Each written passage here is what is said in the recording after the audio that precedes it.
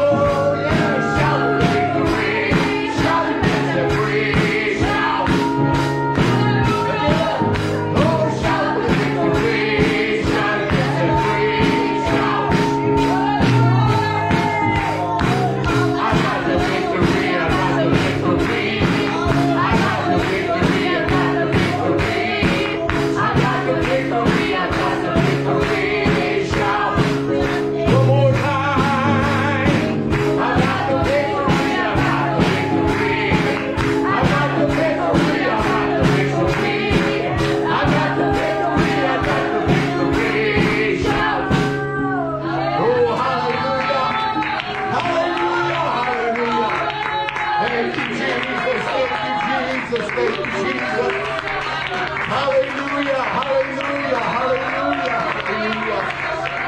I love you, Lord. You are worthy, Lord. You are worthy. Hallelujah. Hallelujah. Hallelujah. Thank you, Jesus. Thank you, Jesus. Thank you, Jesus. Hallelujah. Hallelujah. Hallelujah. Thank you, Jesus. You have figured it out. There was a theme between all these songs. Amen. Thank you very much for the song selection, even the old ones. Amen. Some of us here, everybody says, well, that was way too old. That was even before my time. I remember when some of those songs were the top of the song, and those were the shouting songs. Amen. We got Shout for the Victory, which still isn't the newest song, but my goodness. But one thing I realized is the theme in most of these songs was how we perceive our situation. Because we talked about Shout for the Victory in this last song. But there may be some in here that say, I don't even feel that victorious.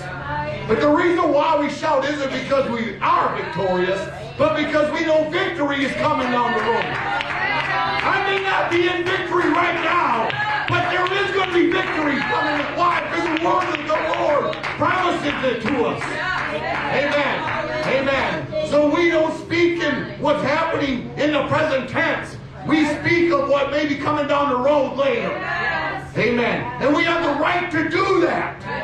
Because of our relationship with God, we know that there is going to be victory on the horizon. If I'm not in it now, I will be at some point. Hallelujah. So I can shout now for the victory to come. Amen. Amen. Too many times we wait for our present situation to align ourselves with what we sing. Amen. I can't really shout for the victory because I'm not experiencing victory right now.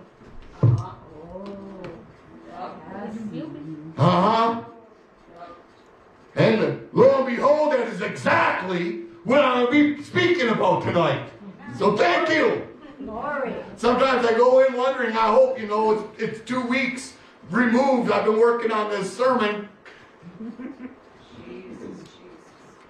And I thought last week was the day, but tonight obviously is the night. Amen. Hallelujah. Jesus. Amen.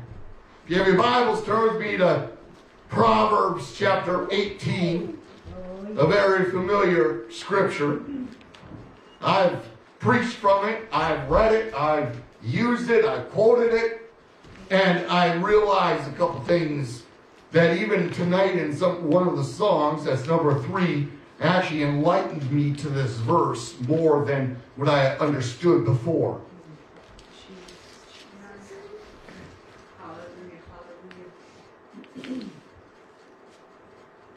Amen. Proverbs chapter 18, verse 21. Death and life are in the power of the tongue, and they that love it shall eat the fruit thereof. Let me say that again. Death and life are in the power of the tongue, and they that love it shall eat the fruit thereof. Amen. I'm going to stop right there. You can shut it all down. Tonight I'm going to speak for a little bit on speak of the glory. Amen. Speak of the glory. Dear Lord, I love you, Lord. I appreciate you. I thank you, Lord, for your presence. I thank you, Lord, for your spirit. I thank you, Lord, for your confirmation voice in this place tonight. I know, Lord, beyond the shadow of a doubt that what is happening here tonight is orchestrated of you, Lord. I pray, Lord, that you speak down into this place, Lord. Help us, Lord, to understand and receive. Open us up to what you're trying to get us to understand. Open us up to what you're trying to get us to know, Lord, and to learn of you, I pray in Jesus' name. In Jesus' name, I love you, Lord. I worship you. Thank you, Jesus. In Jesus' name. Amen. You may be seated. Amen. So many times, how many times have we quoted this verse, and we've always quoted it, life and death are in the power of the tongue. Right? Read it.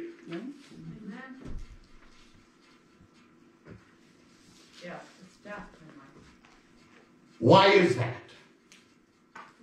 Because our life before Jesus was death. Right. Amen. So it is saying at one point in our life, all we could speak was death. Right. Amen. Even because we were dead in our trespasses in sin, and no matter how hard we tried to be positive, Amen. nothing but death came out of our mouths. That's right. Amen. That's why it says now all of a sudden you're experiencing a new situation in your position, and it's called now life. Right. Amen. Praise God. Hallelujah. And so when we speak with life in our mouth, because we are alive Amen. through the power of the Holy Ghost that's in our life, we have now became alive. Amen. Amen. So now our speech needs to change. Amen. Yes. Yes. Amen. And so we have the ability now, because we understand the difference between right and wrong, life and death. Right.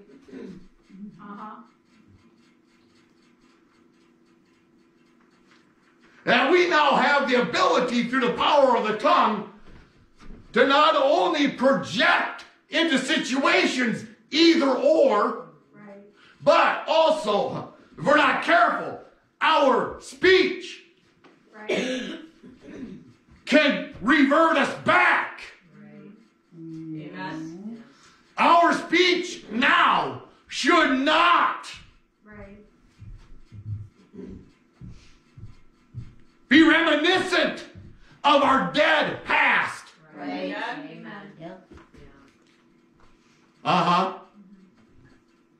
Amen. We're talking about actions and reactions.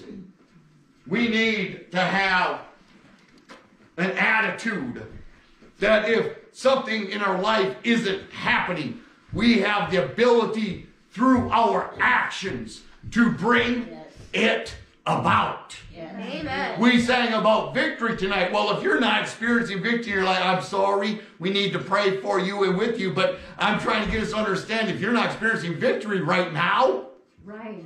there is a way to achieve victory, and that is to act as if you are in victory. Yes. Because why? Because I'm trying to get us to realize that our actions project our outcome. Amen. Amen.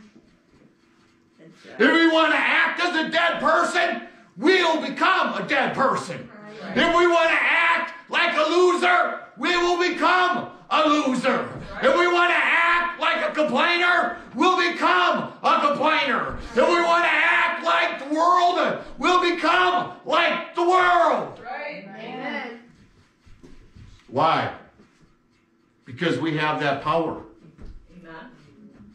That's part of what Jesus was saying when he told his disciples in Acts 1:8, ye shall receive power. Power, yes. Amen. It's part of that power. Hallelujah. Hallelujah.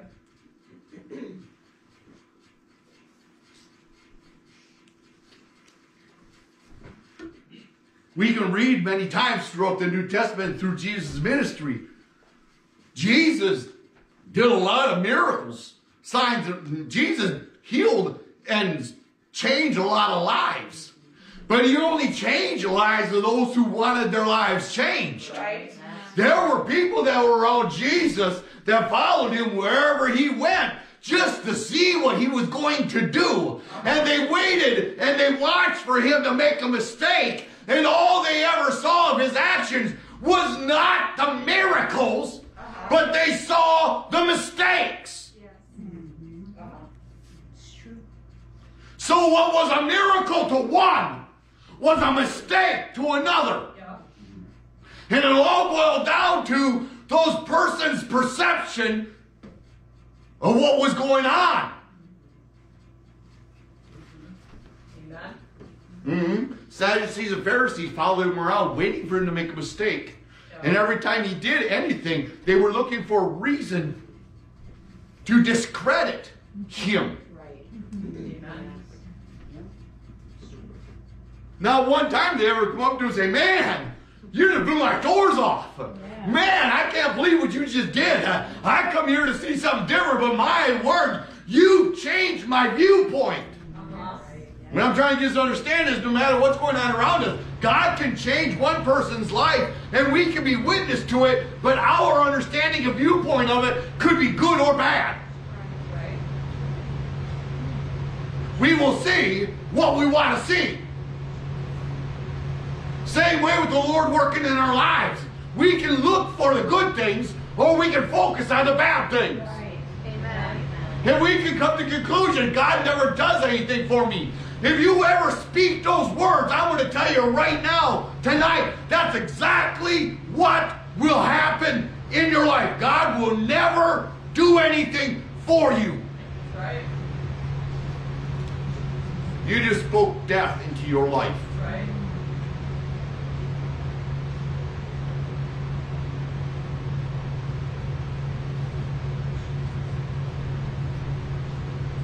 How many times have I heard people say, well, I don't feel God. I don't know where he is. He hasn't been around. I haven't sensed him. I know what they're trying to say, but they need to be careful how they speak it and how they voice it. Because the Word of God says even nature speaks of his existence. So if you can't find God in your own life, just look around you, honey. You'll find him. Because he's even in nature. He's out there. So just because you can't see him in your own life, don't you dare speak it, because that's exactly what will happen. You won't see him. Even in nature. You won't see him. Even in the goodness that he does for others. You won't see him. When you're standing in his presence in the middle of a church service, you won't see him. Why? Because you're not. You think you're looking for him, but you're expecting him not to show up with your words and with your lack of anticipation. And it says, and they that love it. Not just, we read this, love it could refer to death or life. There are people that are eternally negative all the time.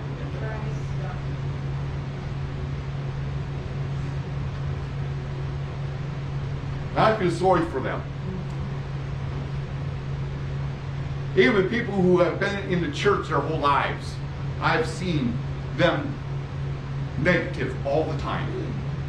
You want to know what? If you put your focus on man, you will be disappointed every time. Right.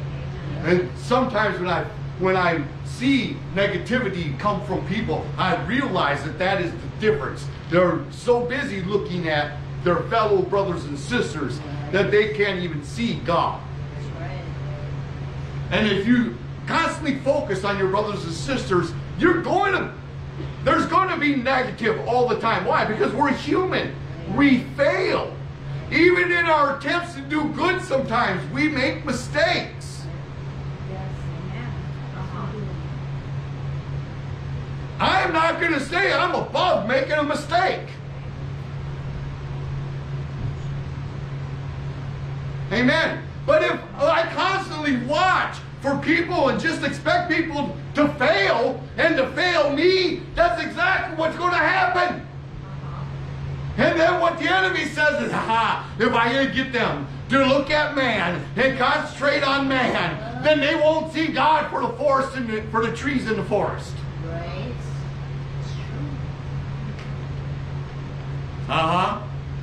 It's sad.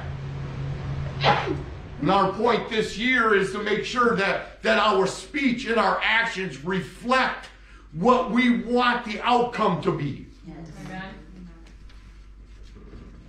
This is the one and only area where we can affect the outcome.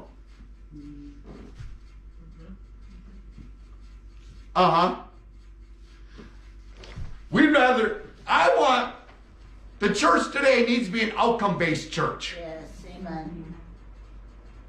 We don't react to what's going on in our lives immediately. We act based on what the outcome is that we want. Right. That's good. Amen. And it says, and they love it, and they that love it, whatever speech it may be, you're going to eat the fruit thereof. If all you speak is death, that's all the fruit you're going to eat is death. Okay. If you speak of life, all the fruit you're going to eat is life. Good. Need to be careful. There's way too much negativity. I sense it in our attitudes sometimes, in our language, in our postures, in our actions and reactions. We wait for God to move us before we move. Right. I'm going to dance like the war is over. Yeah.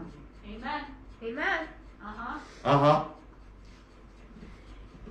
Victory is mine before My eyes can see it. my eyes can see it. Yeah. Once again, thank you for those songs.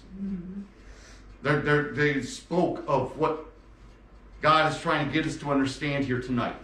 Amen. Amen.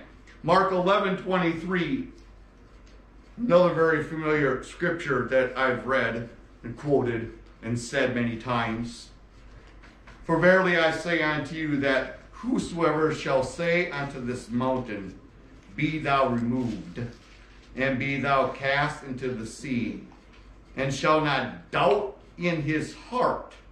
There are two things. First, we have to say it. Amen. Then we have to have no doubt. Right. And it has to be in our heart, not in our mind. Yeah. We have to believe it.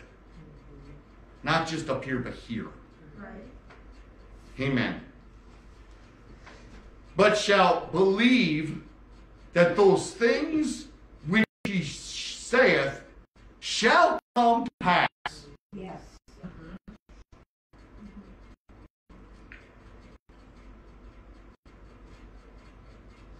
Too many times we want our mountains to be removed immediately. Right. Sometimes it doesn't always happen immediately. But how we go from that point determines the moving of that mountain. What am I to say? If we put it in the hands of the Lord to move that mountain, then we need to live our life as if it's been moved. Amen. We don't wait for it to move before we change how we live. Right. Amen. We don't wait till the victory has come before we live victoriously. Because if we do wait, that time will never come. What he's saying is if you pray that the mountain be removed, then you need to live it and believe it that it's been moved. Amen. Even if it's not been moved immediately, we know that we left it in the hands of the Lord and it's going to be moved, and I need to live and move on from this point as if the mountain has moved. Thank you, Lord. Hallelujah. Thank you, Jesus. Amen. Thank you, Lord. Hallelujah. And if we do that, it will come to pass. Yes. Amen. All right. Uh-huh. Yes. And it says, and he shall have whatsoever he saith. Yes. Praise God. It goes back to death and life. Right. Well, ye shall have whatsoever he saith. If you can only speak death, that's all you're going to get. If you can only speak negativity, that's all you're going to get. If you can only be negative, that's all you're ever going to see. Right. You're going to be bombarded with it. You're going to be inundated with it. It's going to smash against you like an ocean wave. Right. Negative, negative, negative, negative, negative, negative. And I know apostolics that are constantly they can do nothing but speak negative.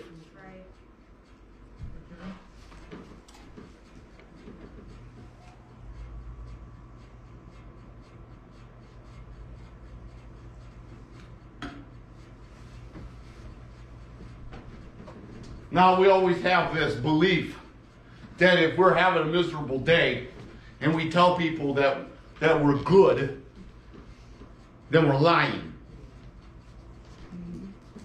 We say, well, I need to be truthful and tell people that I'm having a miserable day. Right. No.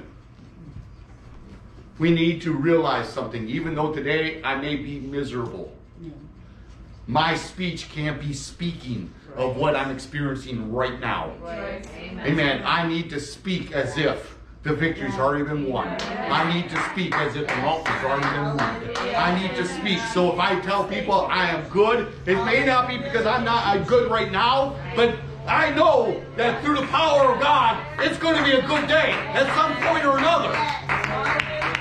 I'm speaking of things to come. Amen. So don't get offended if somebody asks you how you doing, and you know you're not feeling well. You know, but you come to church and you prayed that God will heal your body. What do you think you're supposed to do when people ask you how you feeling? Well, I'm not feeling really good right now. No, you know within your mind, you prayed. You gave it over to God. God's got it in his hand, and guess what? I'm healed. I'm feeling good. I'm feeling fine. You're not lying. You're speaking of good to come. Amen. Yes. Hallelujah.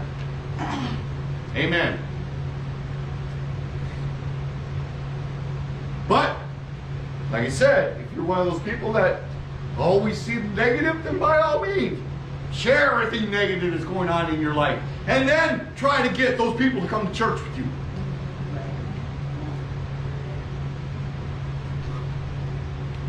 Wow, why should I go to your church? I'd be miserable in my own church. Hello? Amen. Am I speaking truth or what? Yes, amen. Amen. My hearing still isn't completely back. So you guys, you got to speak up if you want me to hear you, or I'm just going to keep repeating myself. Oh, Pastor just said something negative. We need to watch what we say, because we can, if we're not careful, we can speak life or death to our mountain.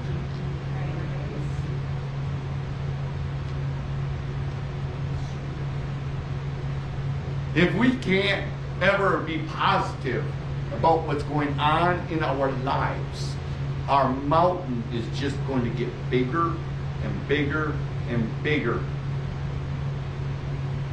because it grows on negativity.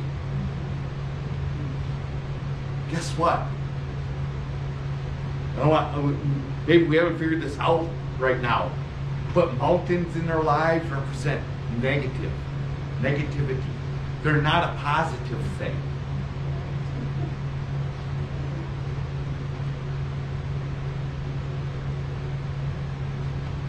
They're not a positive thing. Mountains speak of negative things. And the Bible says if you want your negative to be gone, you need to change how you speak of it. Because if you speak of it, oh, there's power in this, folks. We need to realize something. We grow our own mountains based on what we say and how we perceive it. Right. Right. I know people that live their lives in a constant uphill battle. Why? Because they're always speaking of their mountains in their lives. The obstacles they have to face. The struggles they're dealing with. The attitudes that are around them.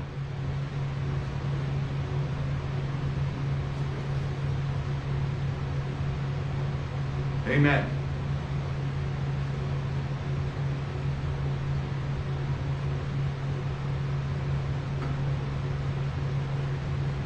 You know what I discovered? I discovered something about mountains.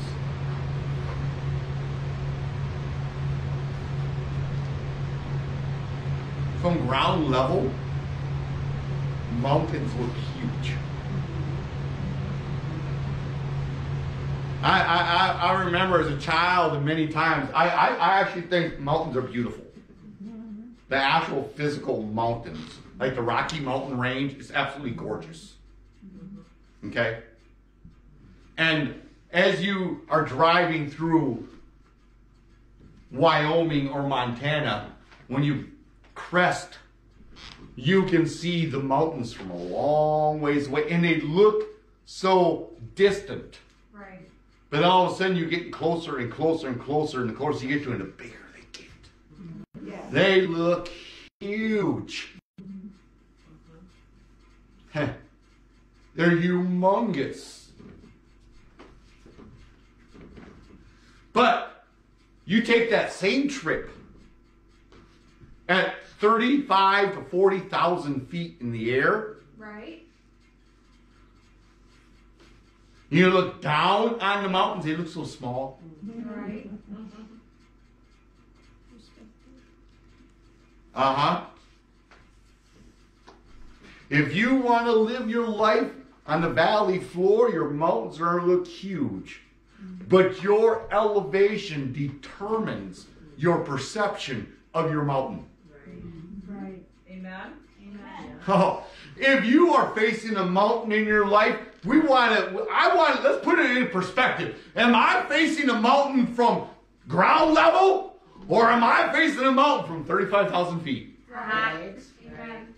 The same mountain range that looks so ominous and so large from down here. Right. From up here, Yeah. and your elevation, it's the same mountains, but they look so small. How do you perceive it? If you see your mountain from up here, it doesn't seem to be that big. When you're constantly looking at your mountain from the valley floor, those exact same mountains.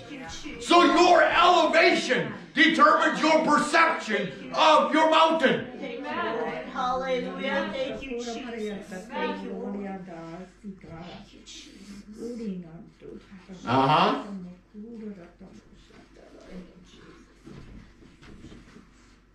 Hallelujah.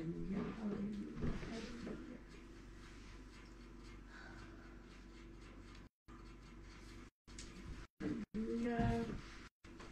When my kids were little,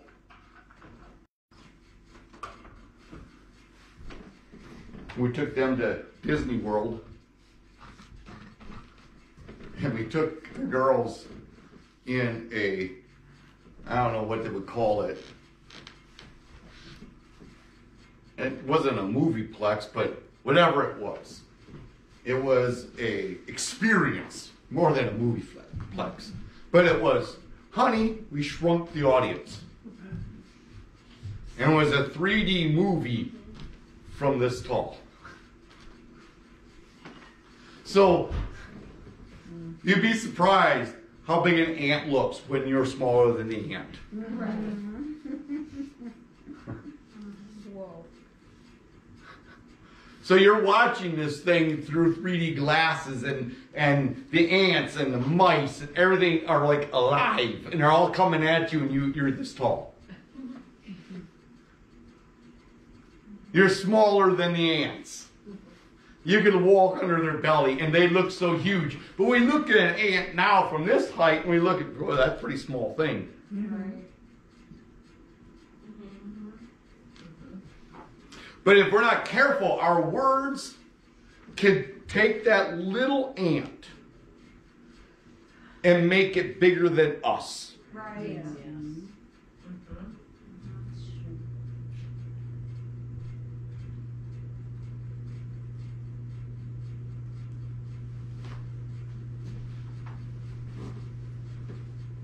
We have the ability, our words has the ability to make our mountain into whatever we want it to be. We can give life or death.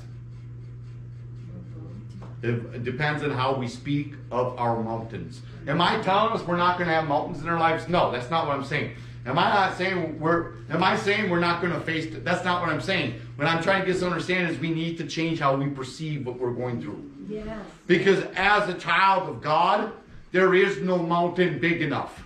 There is no ocean wide enough. That's right. There is no valley deep enough.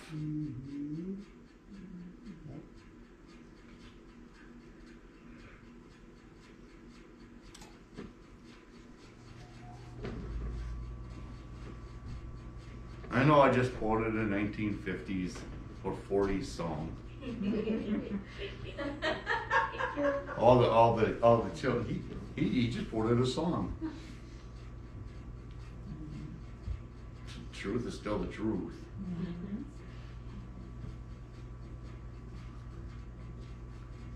Job 27:4 says this: "My lips shall not speak wickedness, nor my tongue utter deceit."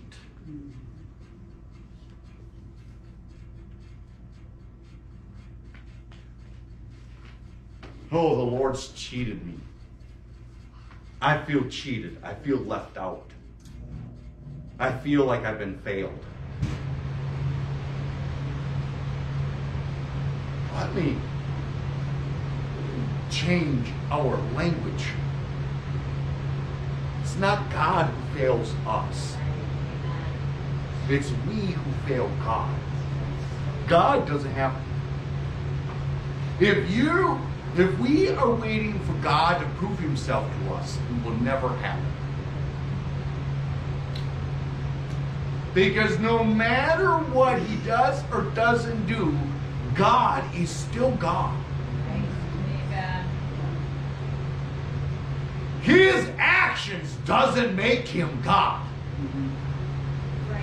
How he lives through our lives doesn't make him God.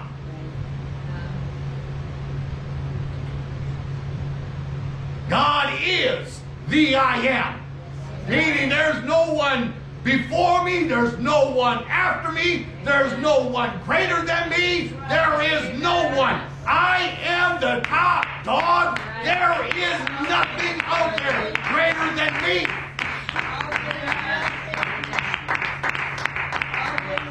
Thank you, Jesus.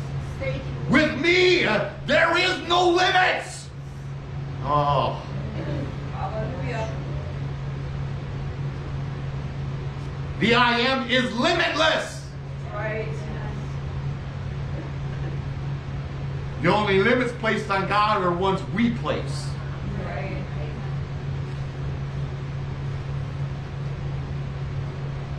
Amen. So be careful. Speaking of my misery is not giving glory to God.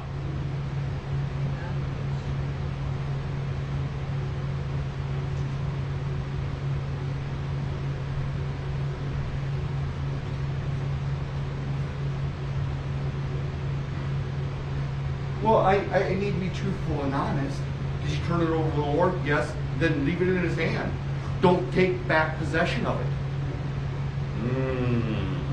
If you left it with God, then leave it with God. The moment you open your mouth and speak of it again, you're taking back possession of it.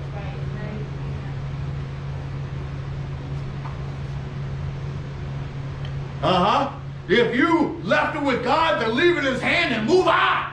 Yes, amen. Yes.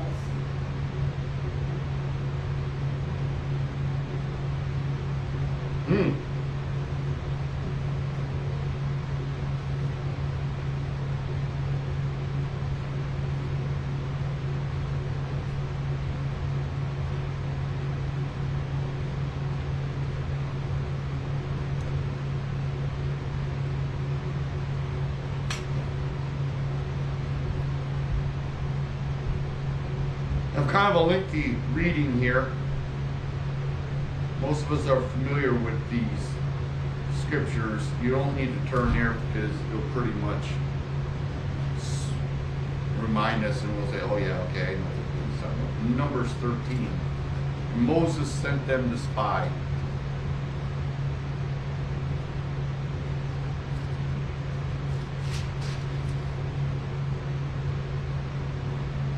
And Moses sent them to spy out the land of Canaan, and said unto them, Get you up this way southward, and go up into the mountain, and see the land, what it is, and the people that dwelleth therein.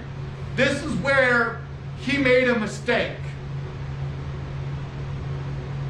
If his idea and his intentions were to possess the promised land, then why did he commission them to look at in those that hold it, whether they be strong or weak? Right.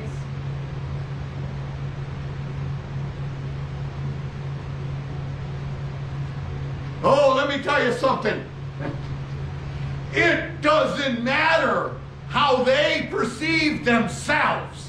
They may look at all their armament and think that they're stronger than whoever else lives in the land. They may be top dog in the land, but they haven't come across or against God, who is the mightiest of mighties.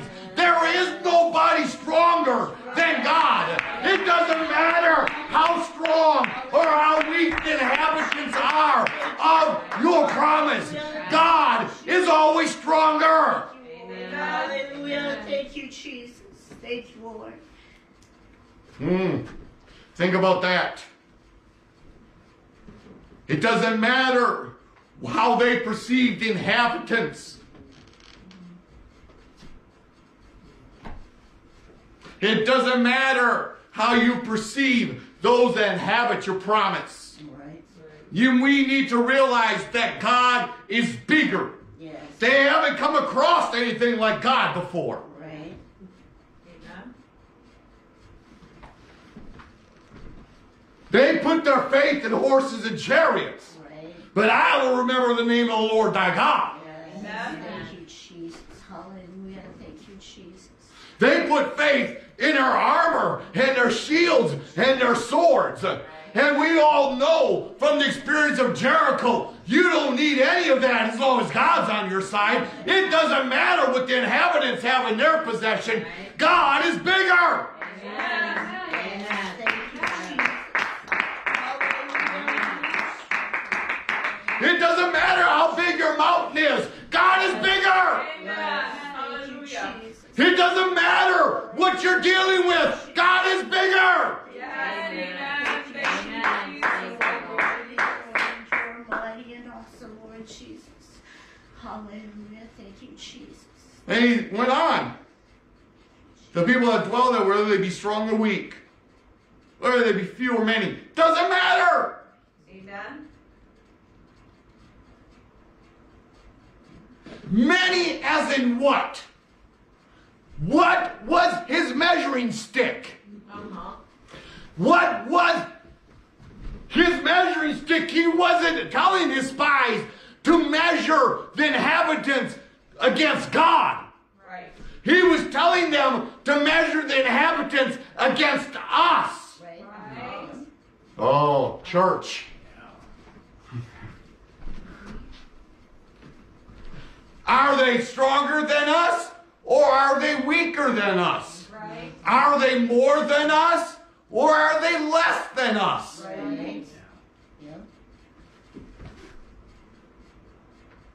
You see, that's what he was saying. He was using the children of Israel as the measuring stick. Right. But if I were to stop right there and just jump ahead, there's the two people, Joshua and Caleb, who did use the children of Israel as the measuring stick. Amen. That's right. Because when they said we are well able. Why? Not because the unsurmountable odds are in our favor. We have God on our side, and they don't. Hallelujah. Thank you, Jesus. Thank you, Lord. Hallelujah. Oh, but that's not the worst of it yet. Few or many. What the land is that they dwell in, whether it be a good land or bad land, based on what? Based on the wilderness that they're in right now? Right.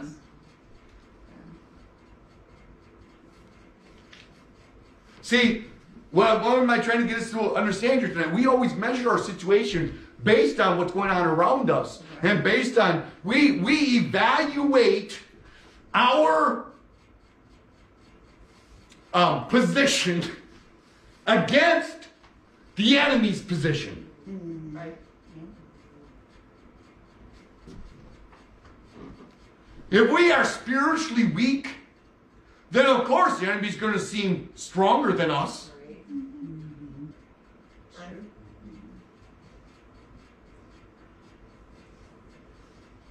If we are incapable of seeing the positive, then the mountains are always going to be bigger.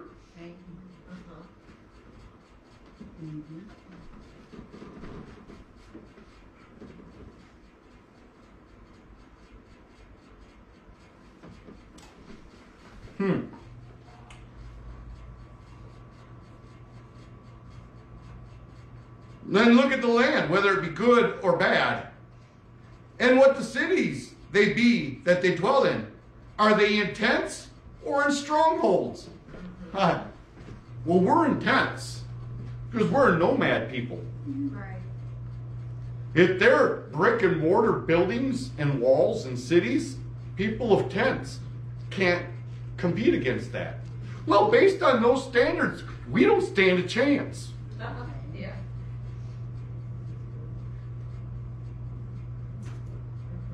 Why is it that God is not the deciding factor of our decisions? Our immediate position is the deciding factor. What am I trying to get us to understand? We worship when we feel good about ourselves. We don't worship when we feel bad. We give God all the glory when things are going good, but when things are going bad, we don't. Our relationship and how we exalt the Lord God Almighty is solely based on our position at that time.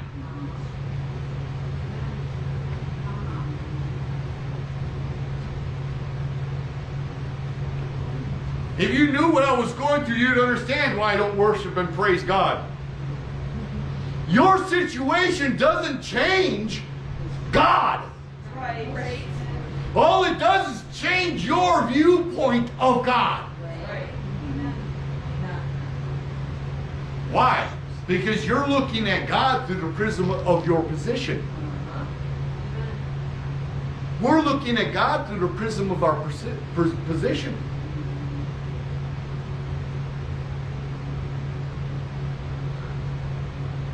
So, what the land is, whether it be fat or lean, whether there be wood therein or not, and be ye of good courage. Then he tells them, be of good courage.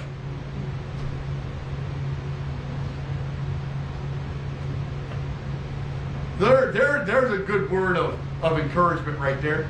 Be of good courage.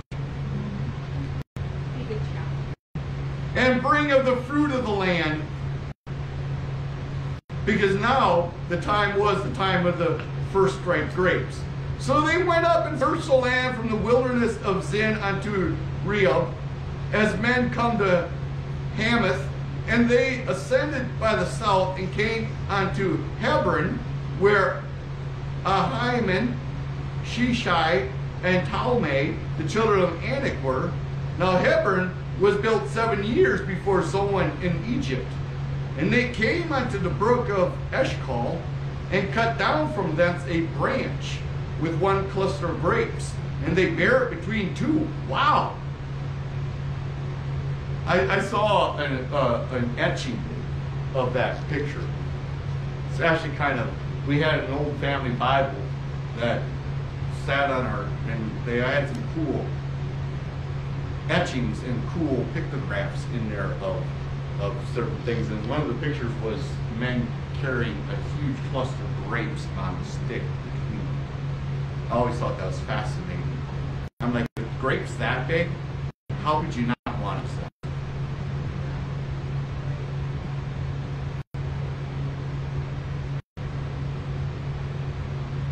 One thing we got to ask ourselves, does the fruits of the promise outweigh the wars, the struggles, and the battles we may have to fight, face in order to possess them? How big would the grapes have to be, Sister Charity, before they would change their mind? We'd have to take 4 men to carry them before they would say, you know what? I don't care what the inhabitants of this land look like. With grapes that big, my goodness. Right? Well, what's the limit? And you all know, we all know we got limits.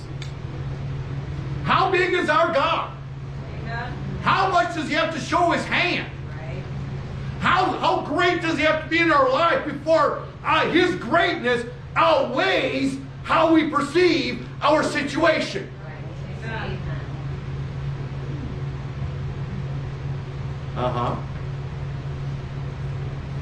Well, if somebody asks, you know what, I don't really know about God and his ability to, but if somebody actually come in on a wheelchair, and I know that they can't walk, they've never walked in their life, if they were to ever walk out, then I know for certain I will serve God for the rest of my life. We shake our heads. People that actually think that. Find it hard to believe that God has to prove himself to us before we.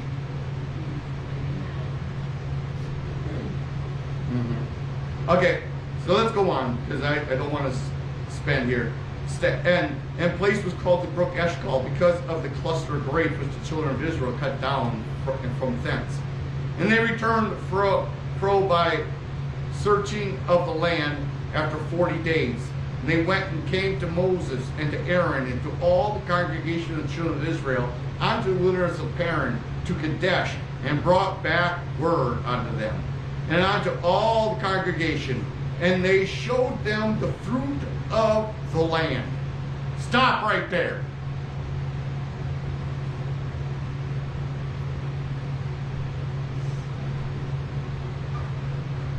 So picture this.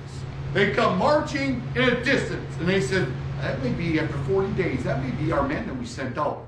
What is that they're carrying between them? My goodness gracious, look at that cluster of grapes. Oh my word.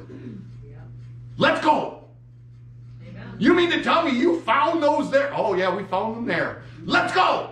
You mean to tell me that's the kind of grapes that land that the promise produces? Yeah, let's go.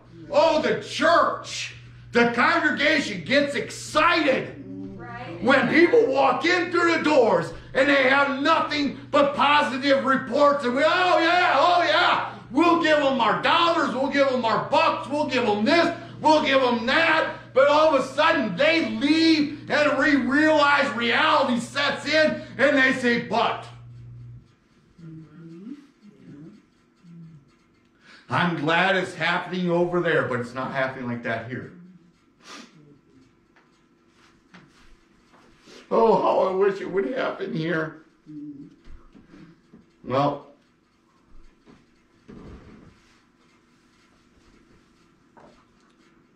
it's easy for them to have that kind of faith because they live in it. They live in it because they anticipate it. They speak of it. They live it. They don't go there saying, I'm trying to build a church of 20. They go there saying, I'm trying to reach a nation. Amen.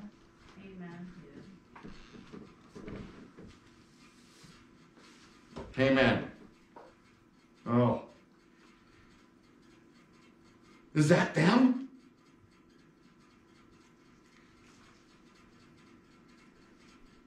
And they brought back word unto them and unto all the congregation, and showed them the fruit of the land. And they told them and said, we came unto the land whither thou sent us, and surely it floweth with milk and honey. You were lying.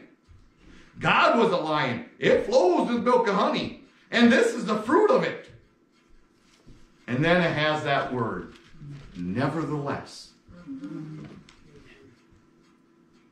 Reality check.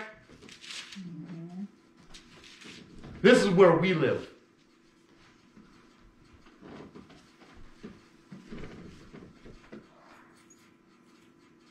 This is our bread and butter right here. We live at that conjunction. God is great, but Right. I'm not feeling well. But I had a terrible day. But it was miserable today. But the weather was just rotten. I feel so down. But that's where we live. That conjunction. If we're not careful, that conjunction will determine what side we land on. And let me tell you something. We need to be careful. Because we say, well, they're giving the complete picture. They're giving the picture that Moses asked for. But we got to realize something. Moses was anticipating them coming back with a negative report.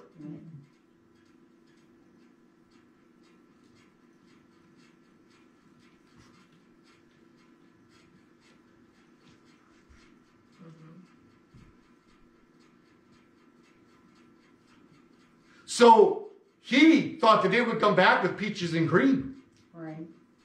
He had no thought that they would come back with a negative report. And when they come back to reality and they said, but nevertheless.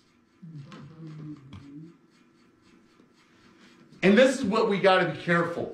And the reason why I'm speaking this tonight is this.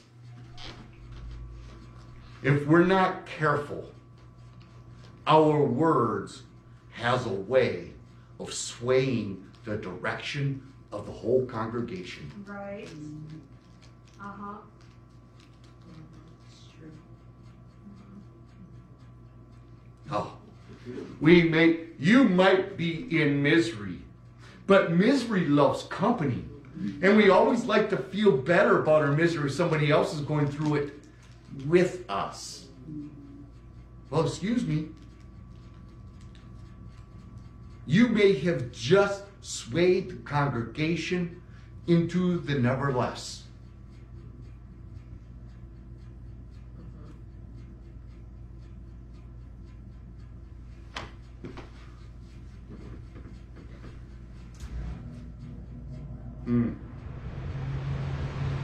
Nevertheless, now this is our real report.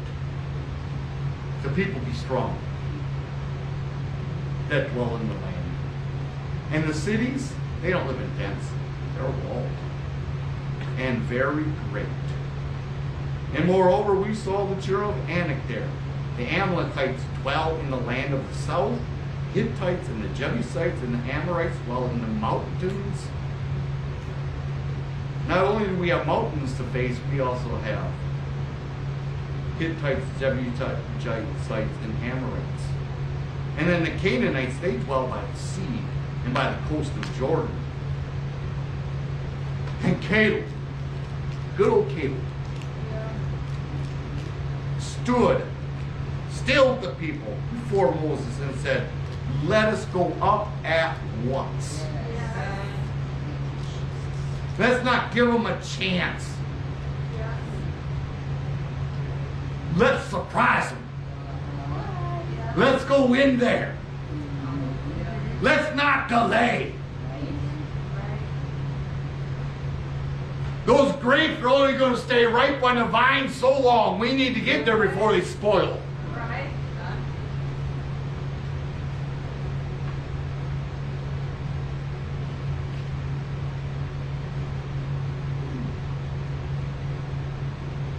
Let's go up at once and possess it.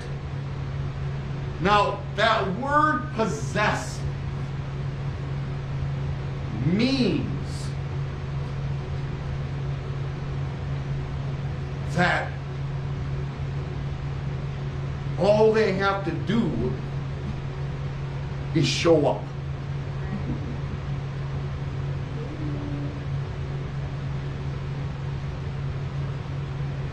Why? Because the Lord told Moses, I went before you.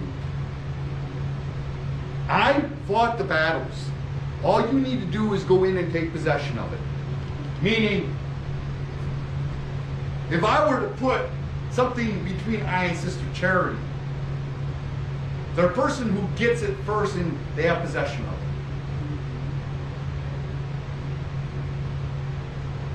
What does that mean? That means the people the inhabitants of the land, or the inhabitants of the promise, do not possess it.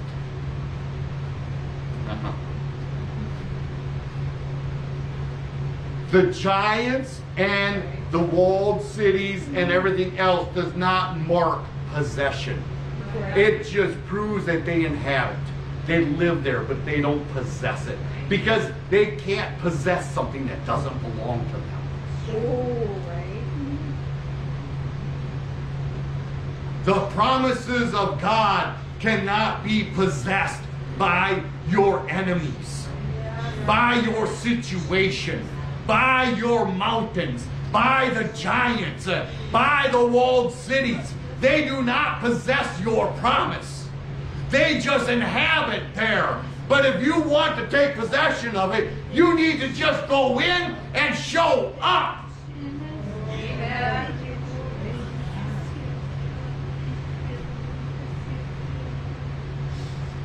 Rahab herself said, what took you so long? Right. We saw you and we anticipated you coming in here, and we sat here and waited for your attack for 40 years.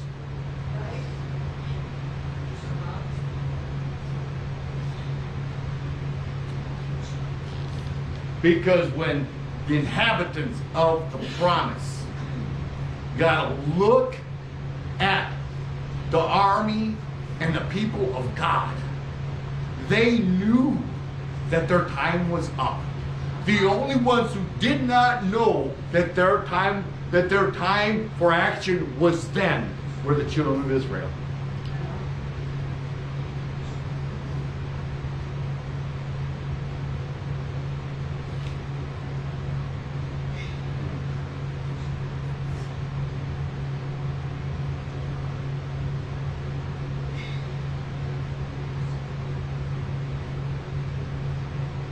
But the men that went up with him said, we be not able to go up against the people. They are stronger than we. Yeah, they are. But they're not stronger than God. Amen. Amen. They brought up an evil report of the land, which they had searched unto the children of Israel, saying, if I were to take this land and compare it to us, yeah, they may look stronger than us, but if I were to compare them against our God, they're nothing. Amen. Hallelujah. Hallelujah. Thank you, Jesus. Amen. Yes. There we saw giants, the sons of Anak, which come of the giants. And we were not in their sight, but in our own sight, as grasshoppers. We saw the giants. And they didn't speak to us and say, you're nothing but a grasshopper to us. We saw that we, in our own sights, were grasshoppers.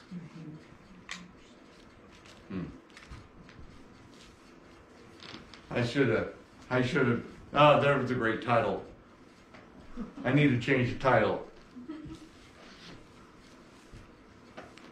The Vision of Grasshoppers.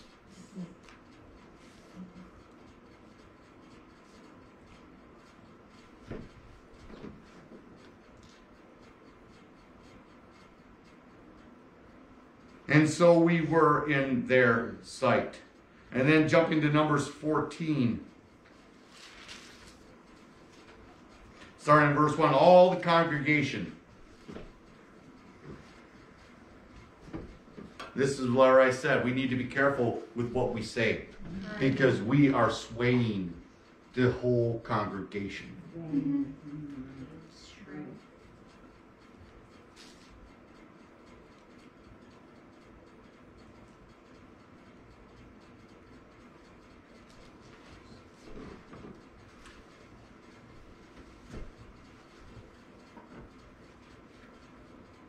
And all the congregation lifted up their voice and cried, and the people wept that night. And all the change of Israel murmured against Moses and against Aaron, and the whole congregation said unto them, Would God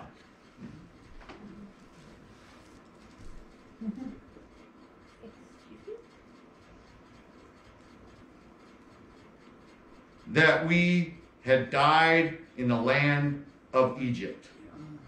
Oh, with God we had died in this wilderness. Wherefore hath the Lord brought us unto this land to fall by sword.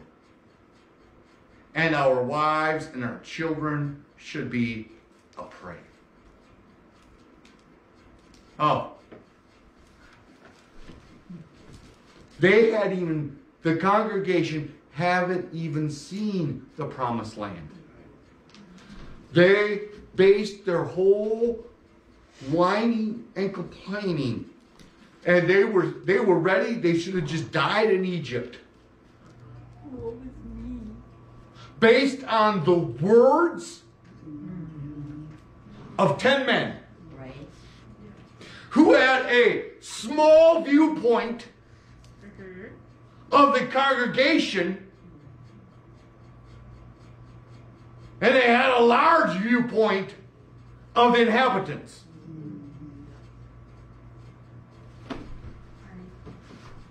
Oh. Right. Let me point something out. 10 men Yes. swayed the viewpoint of millions. Right. Amen.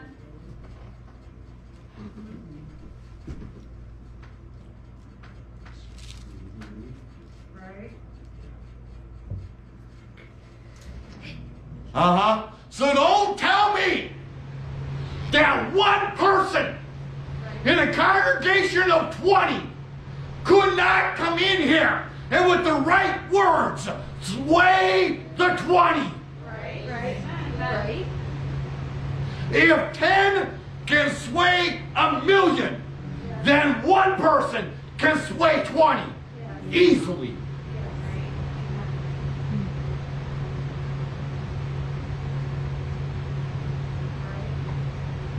Because misery loves company.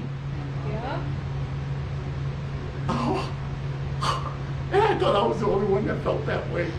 Oh, I'm so glad to know that there's other people that are upset with the pastor just like I am. Oh, it's so good to know that I'm not by myself, that I must not be crazy if everybody else thinks this way.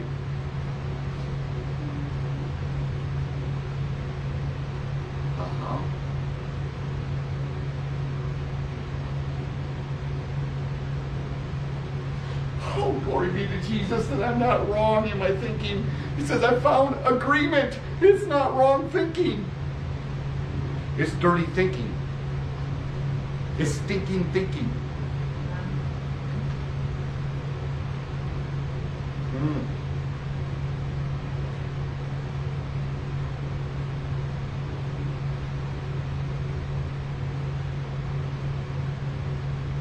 I don't know why I brought that up. I'm not referring to anything particular. But the shoe fits, wear it. Yeah. Because usually when there's negativity going on about the pastor's the last one to find out.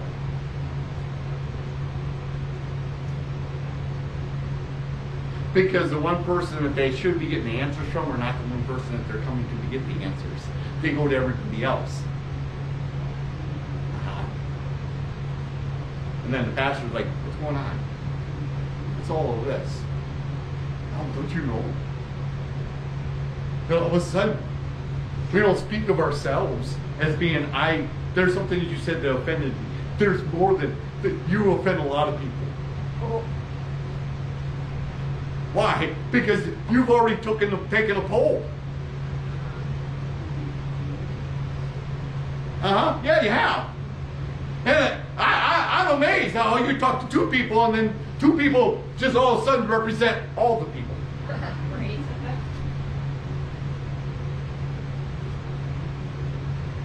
Uh-huh. Why do you think churches split and divide? It all starts with one person who has a bitterness in them, and they start talking, and they'll talk, and they will listen, and then all of a sudden they start to gravitate to people who have the exact same thinking, and then they start aligning their thinking, and then they assume because two people have the same aligned thinking that it must be everybody.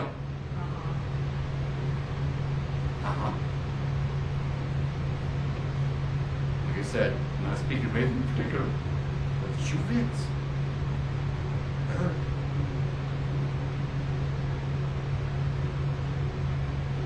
Because guess what? The words of 10 swayed a congregation of millions.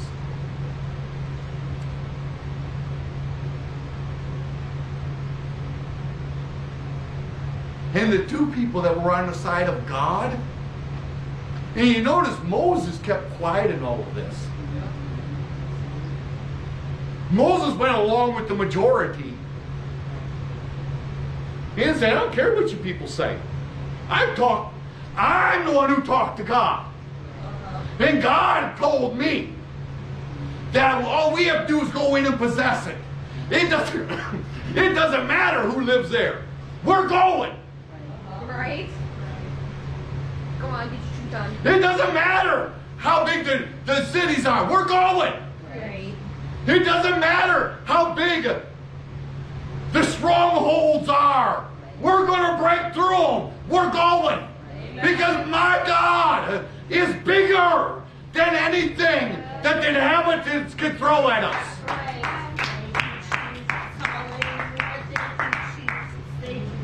We're going to try to get to understand. The city that our church resides in is our possession. They just inhabit it.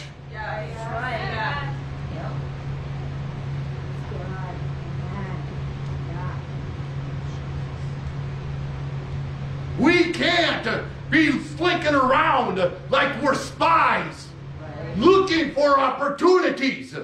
We need to not just take opportunities that are presented to us, but we need to create opportunities and say, guess what? You guys are just here by you guys inhabit our promise. Right. And when every church starts seeing their cities as their possession, Yes. That's good. Amen. That's great. revival Hallelujah. is just a natural outcome. Revival isn't based upon what songs we sing, how many people run the aisle, how many people get the Holy Ghost. Revival is based on our viewpoint of our situation. If we are in revival, then we need to act and speak as if we're in revival. Amen. If you want revival, you speak as if you are in or are experiencing revival. Amen. You don't speak of it as it's something down the road, waiting, just hoping that I can take possession. No, the Word of God says the victory's already won. Revival's already at hand. All you have to do is reach out and take possession of it and claim it for yourself. Hallelujah. Thank you, Jesus. Thank you, Lord. Hallelujah.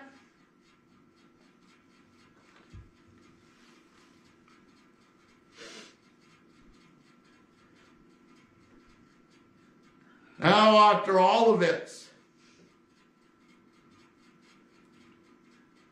then Moses and Aaron fell on their faces before all the assembly of the congregation of the children of Israel. And Joshua the son of Nun and Caleb the son of Jephunneh, which were of them that searched the land, rent their clothes, and they spake unto all the company of the children of Israel, saying, the land which you pass through to search it is an exceeding good land. And then they said, if the Lord delight in us.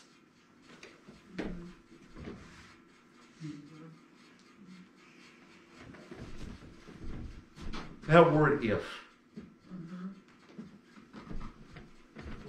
It's a very popular word. If I were to go into Strong's Concordance and type in the word if to see how many times it's in the Bible,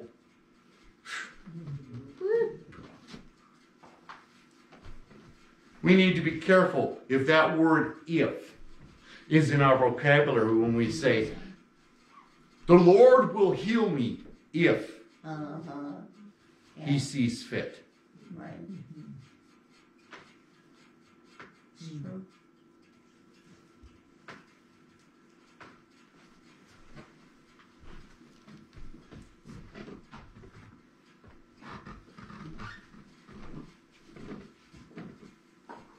If the Lord delight in us. The Lord already told Moses. Yes. Amen.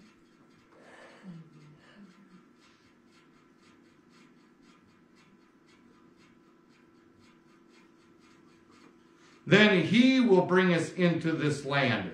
Oh, and give it us. He already gave it to them. The Lord told Moses, hey, I've already fought the battles. I've already fought the wars. All you have to do is go in and take possession of it. But for some reason, Moses didn't share that part of the conversation with the congregation. Right. Amen. Right. Why? Because even the man of God bought in to their negativity. The word if is the word that says, this is the direction God put us in if. Well, when it comes to revival and it comes to saving the lost, there is no if.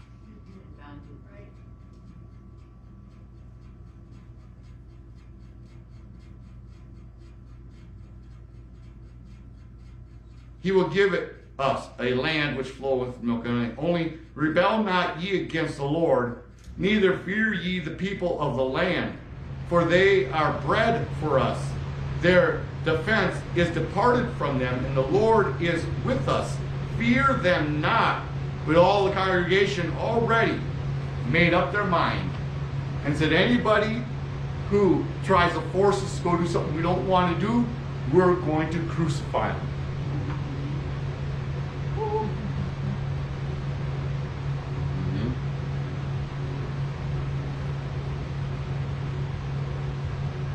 And then what did they do? They murmured against him by bringing up a slander upon the land. Even those men that did bring up the evil report upon the land died by the plague before the Lord. But Joshua, the son of Nun, and Caleb, the son of Jephunneh, which were of the men, they went to search the land. They lived still.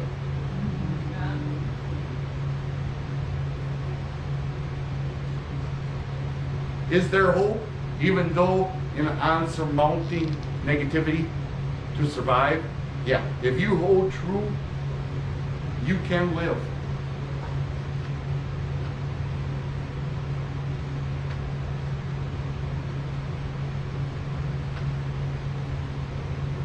Amen. And I want to close with this. Psalms 145. Verse 11 and verse 21.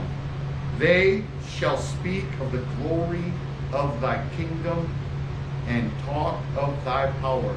My mouth shall speak the praises of the Lord, and let all flesh bless his holy name forever and ever.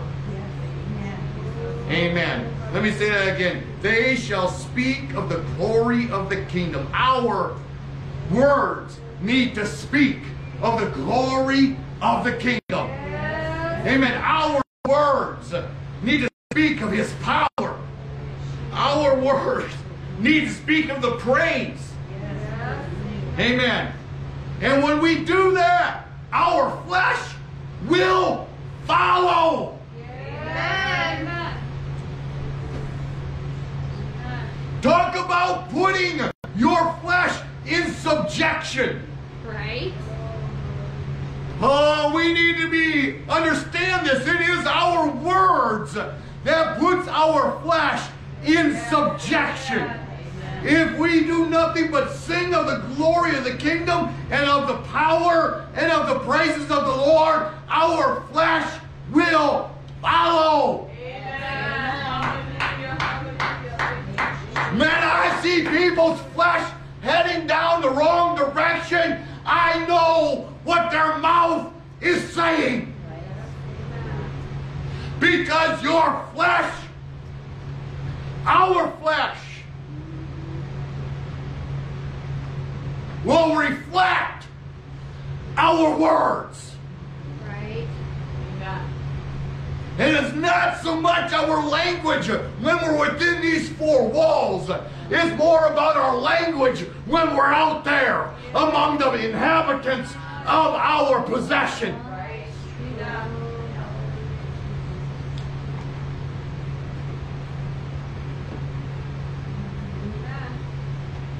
I know what our language is like based upon how big of the mountains you have in your life you're trying to scale. Because what we have done with our words, rather than tearing down mountains, we have put rocks back on them. We have built them up. We have made them bigger than our God. And then I know with a surety that we're not speaking of His glory. And we're not speaking of His power. And we don't have praises on our lips. I know that we're being led by negative words and thoughts.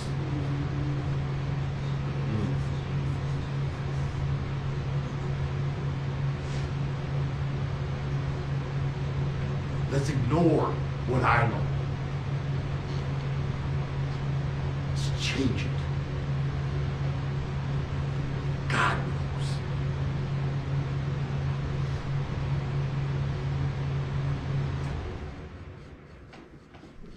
We will see God's glory if all we ever do is speak of God's glory. We will see God's presence if all we ever do is speak of God's presence. We will see the praises and experience the heavenly experience of praises of God if we speak the praises. If we see the power of God, we will only see it because we speak of the power of God. Amen. Amen. We have the ability in our mouth to speak what we want. Jesus. Hallelujah. Hallelujah. Jesus. Amen. Thank you, Jesus. Oh, hallelujah, Jesus. Be careful.